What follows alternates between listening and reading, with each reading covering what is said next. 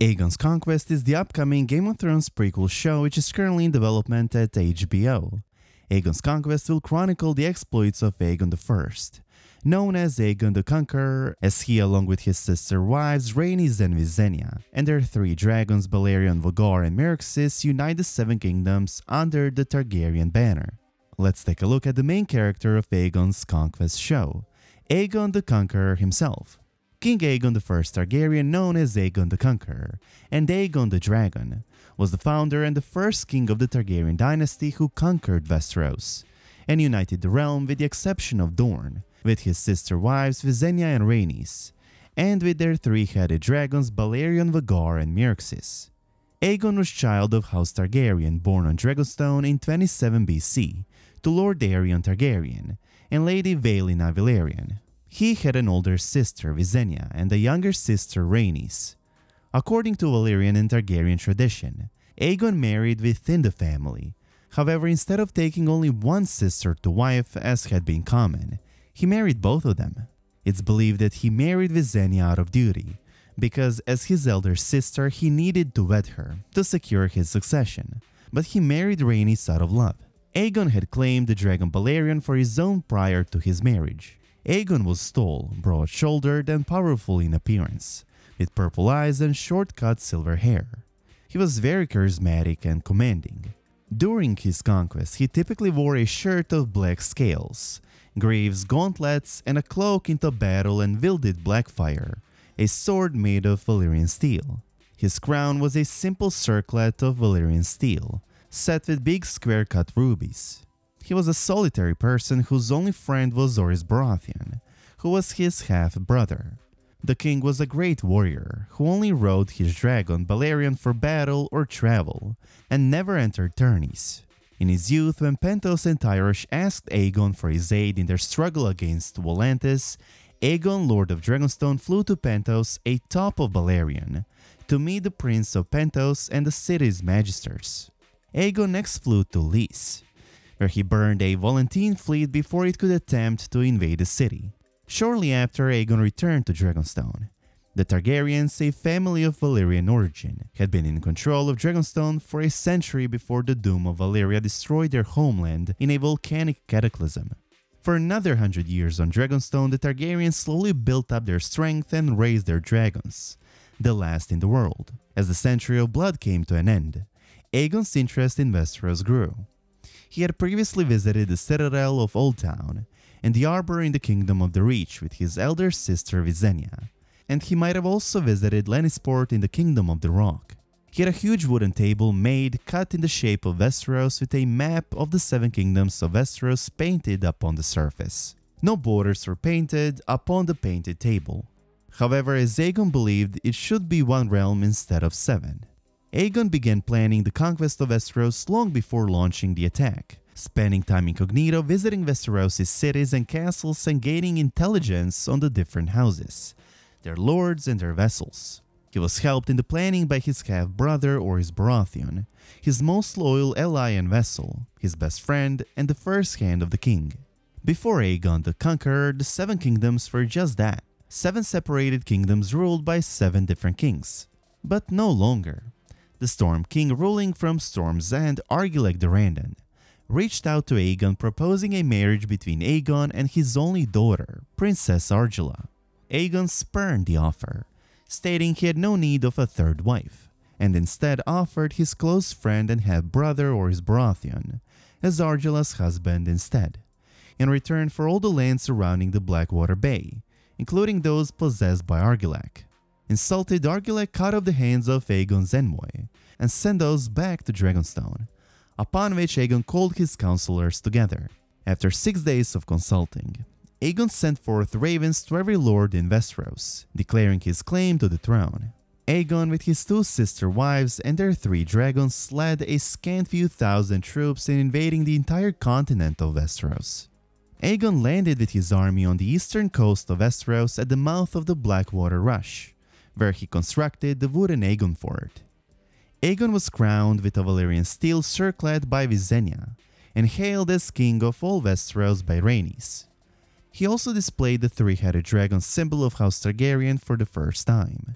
the Targaryen siblings departed the Aegon fort, with Aegon marching northwest into the Riverlands to confront Harrenhal. Edmund Tully, Lord of Riverrun, declared for Aegon, and led the River Lords in revolt against the ruling Ironborn. When Harren refused to yield Harrenhal, Aegon attacked the gigantic new castle with Balerion, and House Hor was extinguished with the burning of Harrenhal. The next day, Aegon named Edmund as Lord Paramount of the Trident. Meanwhile, Rhaenys and Norris defeated the Durrandons in the last storm, and Norris Baratheon was given Storm's End, founding House Baratheon, while Visenya fought the Arryns and secured Cracklaw Point. After regathering at Stony Sept, the Targaryen siblings advanced against the larger host of the two kings, the Gardner and Lannister kings. The Targaryen dragons Balerion, Meraxes, and Vhagar allowed Aegon to achieve a great victory at the Field of Fire, which resulted in the death of Mern IX Gardner, King of the Reach, and the surrender of Loren I Lannister, King of the Rock. Aegon then marched for Highgarden, where he named Harlow Tyrell as Lord Paramount of the Manor after the castle's surrender. The Targaryens again reunited to face the host of Torrhen Stark, King in the North, but Torrhen chose to kneel to Aegon along the Trident instead of fighting a battle, saving the North and its people. Visenya returned to the Vale where she achieved the surrender of the Arryns, while Rhaenys flew to Dorne in an unsuccessful mission to the Martells. Aegon meanwhile marched to Old Town, which was surrendered to him by Lord Manfred Hightower, upon the advice of the High Septon. Within the Starry Sept, the High Septon declared Aegon to be King of the Andals, the Rhoynar and the First Men, Lord of the Seven Kingdoms and Protector of the Realm. Rather than ruling from Old Town or Dragonstone, Aegon chose to make his seat King's Landing, the new settlement growing around the Aegon fort. Aegon founded the city of King's Landing, began construction on the Red Keep, and forged the Iron Throne from the swords of his defeated enemies, melted with dragonfire from which Targaryen kings would rule Westeros. His descendants ruled for a further 3 centuries. Aegon fathered 2 sons with his sister wives. His older son Aenys was born to Rhaenys in 7 AC, and in 12 AC Visenya bore his younger son Maegor, later known as Maegor the Cruel. Aegon's first established law was the King's Peace, which forbid conflict in the realm without the leave of the Iron Throne. Aegon treated the defeated lords with respect, and allowed each region to retain its own laws and customs. During Aegon's conquest, the lords of the 3 sisters had declared their independence and crowned their queen. King Aegon commanded Lord Torrhen Stark, the new Warden of the North, to end the rebellion, and he sent Queen Visenya Targaryen on Vhagar to accompany the Northern army, which quickly ended the rebellion. In 2 AC, Aegon turned his attention to the Iron Islands, where the Ironborn had been fighting for 2 years over the kingship. Leading the invasion of the Iron Islands by several war fleets, Aegon landed on the Great Wyke with Balerion to deal with the contenders. Aegon personally cut down Corin Woolmark with Blackfire, while the priest King Lodos walked into the sea, drowning himself. The other contenders quickly bent the knee. Aegon ignored the suggestions of making the Ironborn vessels to the Tullys of Riverrun or the Lannisters of Casterly Rock, as well as the suggestion to exterminate the Ironborn by Dragonflame. Instead, Aegon allowed the Ironborn to name their own Lord Paramount, for which the Ironborn chose Vikan Greyjoy of House Greyjoy.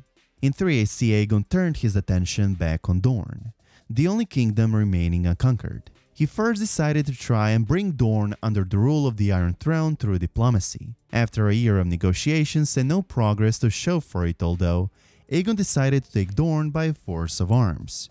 In 4 AC, Aegon launched a new invasion, continuing the Wars of Conquest. Although initially the conquest of Dorne seemed to succeed, it unraveled quickly and the First Dornish War prolonged and lasted for 9 years, and knew many deaths and tragedies.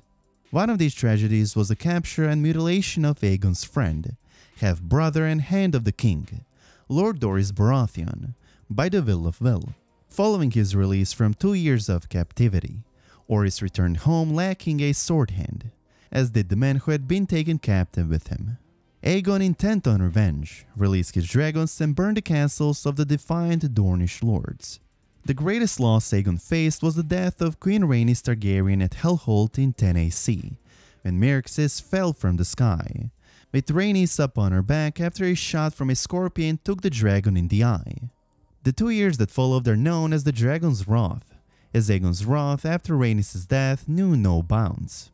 Aegon and Visenya placed bounties on the heads of Dornish lords after Rhaenys' death, and in turn the Dornish put bounties on the Targaryens. Aegon was attacked 3 times with his guards saving his life twice.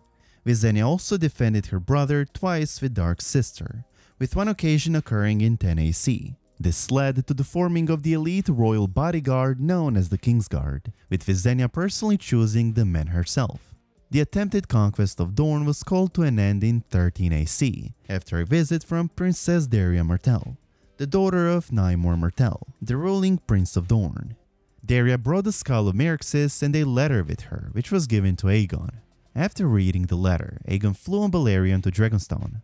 Likely in the letter it was written that Aegon may have his sister's remains if he agrees to peace.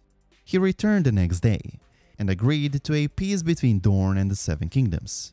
Aegon kept good relations with Princess Daria. He visited Sunspear with his eldest son Prince Aenys in 23 AC, to celebrate the 10th anniversary of the peace between the Iron Throne and Dorne. The remaining 24 years of Aegon's reign were peaceful, so much that the last 2 decades of his reign were later called the Dragon's Peace by the Maesters of the Citadel.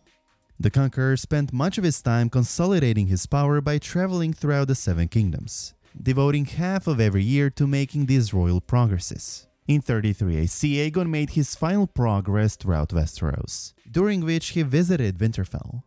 Aegon the Conqueror ruled from 1 to 37 AC, and died in Dragonstone while telling his 2 eldest grandsons Aegon and Viserys the tales of his conquest at the Painted Table. Aegon died from a stroke at the age of 63. Aegon was cremated on Dragonstone, and his funeral pyre was set aflame by Vhagar.